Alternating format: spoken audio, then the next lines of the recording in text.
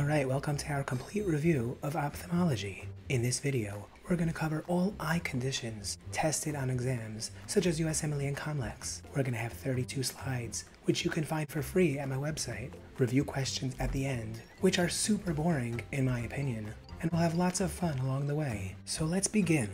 We begin with a very boring topic, visual field defects.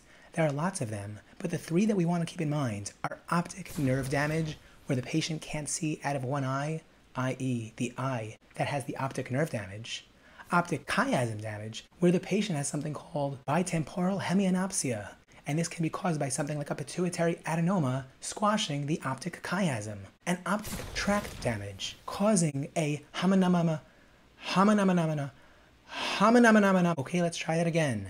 Homonymous hemianopsia or hemianopia. This leads to the inability to see out of one half of the visual field on the same side in both eyes. And this can be seen, for example, in stroke. For example, an MCA stroke can lead to this condition. Next, presbyopia, farsightedness, i.e. can't read fine print in magazines anymore. That comes with age, and that makes sense.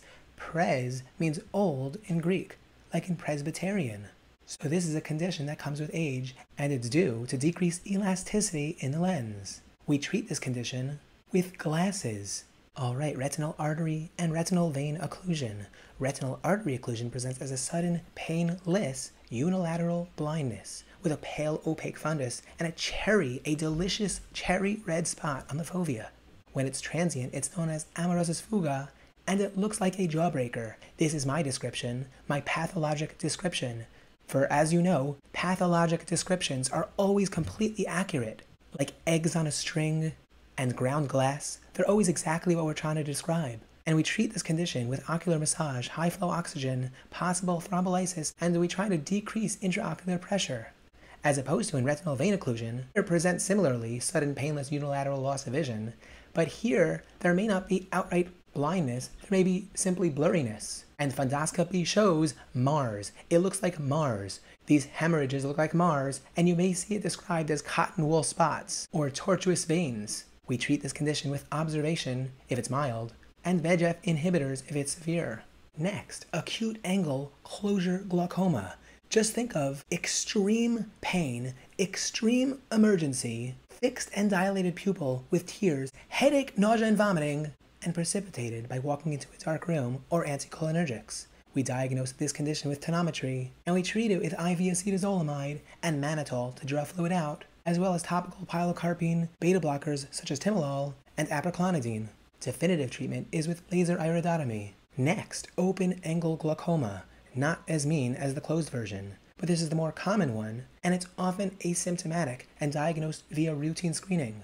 Peripheral vision is affected first, as we can see in the picture over here, and patients may complain of headaches, blurry vision, and halos around lights, especially at night. Blacks are especially prone to this condition. Fundoscopy reveals an enlarged optic cup with a cup-disc ratio of more than 0.6. We treat this condition with prostaglandin analog eye drops even if the patient is asymptomatic, in order to decrease the uveoscleral outflow and prevent chronic damage to the eye. And you could take a look at these other medications that are also used in open-angle glaucoma. 6. Macular degeneration. I've highlighted C over here for central vision, because in macular degeneration there's painless loss of central vision.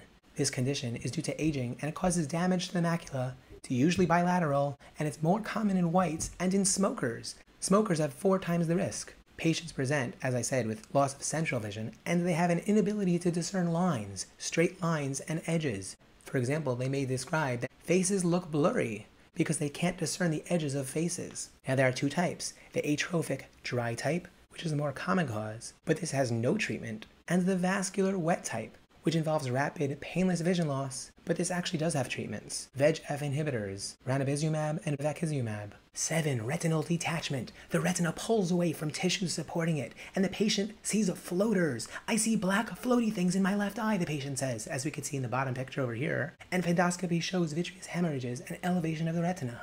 Risk factors include age, older than 50, and an important one for exams is severe myopia, and this happens due to stretching forces on the sclera, choroid, and retina. Treatment for retinal detachment is surgery. That's usually required, and this is to get the retina back in place. Vitreous hemorrhage, characterized by blood spilling into the vitreous humor. The patient has hazy vision, and there may be a red hue or vision loss, and the red reflex is decreased or absent. And we treat this with bed rest and elevation of the bedhead. Photocoagulation or vitrectomy is required in some cases. Cataracts, lens opacification, resulting in obstructed passage of light, and it's the world's leading cause of blindness. It's associated with many etiologies, including advanced age, diabetes, smoking, and many others. Patients present with painless, progressive loss of visual acuity and night vision loss, usually in both eyes. They describe an inability to drive properly at night because they have night vision loss. We see the bottom picture over here where the patient is driving a Cadillac. I just made that up. I don't know if it's a Cadillac, but Cadillac reminds me of cataracts.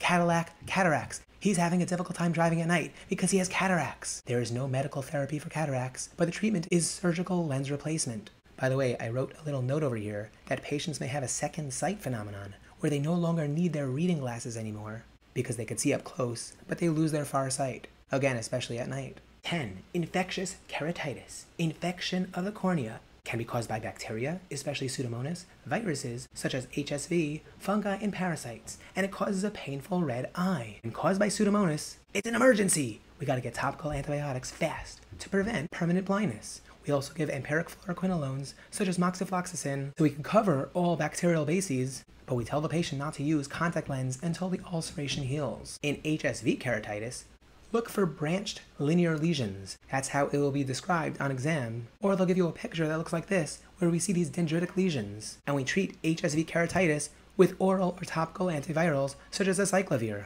11. Herpes zoster ophthalmicus. This is basically shingles with eye involvement in the trigeminal nerve distribution, especially V1, and there's severe pain. Treatment for this is oral acyclovir, but IV may be required if it's severe or the patient is immunocompromised. Next condition, sympathetic ophthalmia. I've highlighted T over here to remind us of the T-cell inflammatory response. What happens is one eye gets injured or gets surgery, and then there's a T-cell inflammatory response against previously sequestered eye antigens in the eye that got injured, and the response is to both eyes. And here's a fun fact. This disease, sympathetic ophthalmia, was named by a doctor in the late 1800s, and that's probably why sympathetic is a complete misnomer. This disease doesn't really have anything to do with the sympathetic nervous system. But anyway, that was the time when they actually used leeches in the eye to treat this condition. 13. Conjunctivitis. This refers to inflammation of the conjunctiva. There's viral, bacterial, and allergic. In viral, there's a watery discharge, often in the setting of a URI, and we treat this with warm and cold compress, no medication. Bacterial, that has a thicker discharge, and we treat it with erythromycin ointment or another antibiotic topical. With contact wearers, we use fluoroquinolones to cover Pseudomonas. 14. Diabetic retinopathy, caused by chronic hyperglycemia that results in changes in permeability, occlusion, ischemia, and subsequent neovascularization. The patient may see blurry dark areas on fundoscopy, and treatment is with diabetes control, VEGF inhibitors, and if severe, laser therapy or surgery. 15. Corrado Conjunctivitis, dry eyes, especially associated with Sjogren's syndrome, but also vitamin A deficiency, and with anticholinergic medications. We diagnose, at least the one for Sjogren's syndrome, with a Schirmer test because it shows reduced tear production. 16. Anterior Uveitis. This causes ocular pain, photopia, red eye, and ciliary flush. We see on the right side picture over here, this ciliary flush, where there's like this redness around the colored part of the eye. Exam may show pupillary constriction. It's associated with certain conditions such as sarcoidosis, HSV, toxoplasma, syphilis, Crohn's, ankylosing spondylitis, and reactive arthritis. We evaluate with a slit lamp exam and we treat with eye dilators such as cyclopentolate and topical steroids. 17. Subconjunctival hemorrhage, bleeding underneath the conjunctiva. It's usually asymptomatic, it's a benign condition, and treatment is reassurance because it goes away on its own. 18. CMV Retinitis, caused by CMV cytomegalovirus, a double-stranded DNA virus like all the herpes viruses.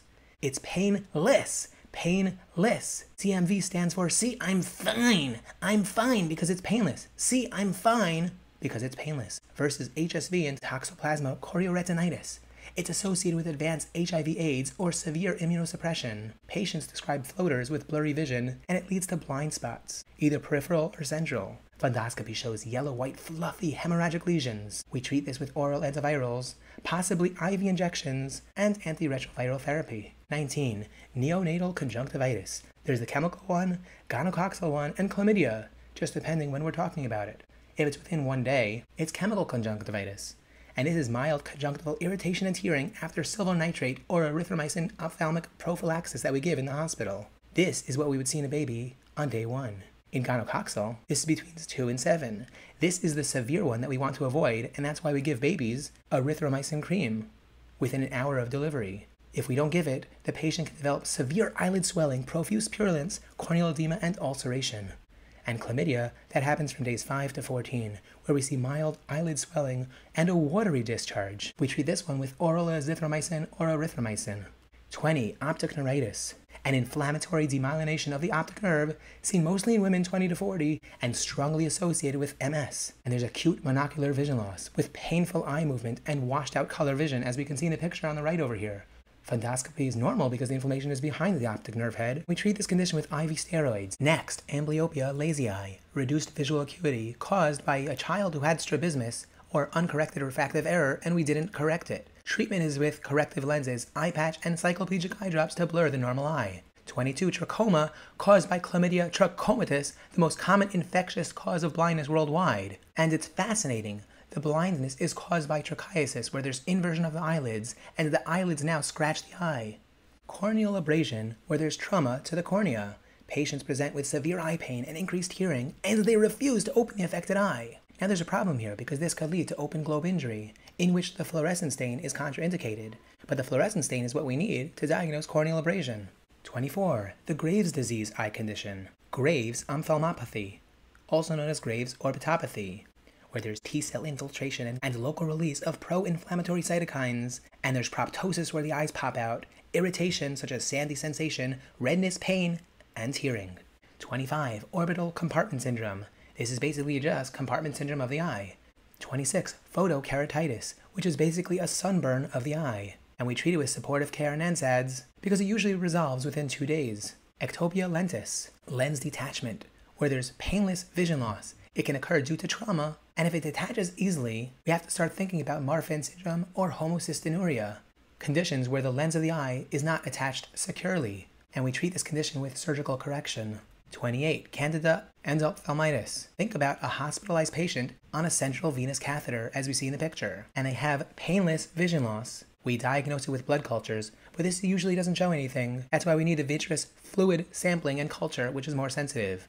We treat this with systemic antifungals, and if it's severe, it may need surgery. 29. Various eyelid conditions. These are tested pretty often, actually. Blepharitis is inflammation of the eyelids, usually bilateral. Patients present with redness, burning, and possible scaling or foreign body sensation. Chalazione, that's like the Bartholin cyst by the vagina, just by the eyelid. There's a rubber painless nodule due to occlusion of the meibomian gland. You don't need to call the doctor with chalazione. Calling me lazy? No. Don't call me lazy. I'm not calling the doctor because I don't need to, because I could treat this myself with a warm compress. Dacrocytitis? This is tear duct inflammation. I like to think dacropus-cytitis, because there's pus in this condition. Dacryostenosis is a related condition where there's narrowing of the nasolacrimal duct and there's excessive tearing. A child may complain of excessive tearing, and that can lead to dacrocytitis. Entropion is when the eyelid turns inward, seen in the elderly. And hordeolum is when there's painful red nodule at the lid or on the interior of the eyelid.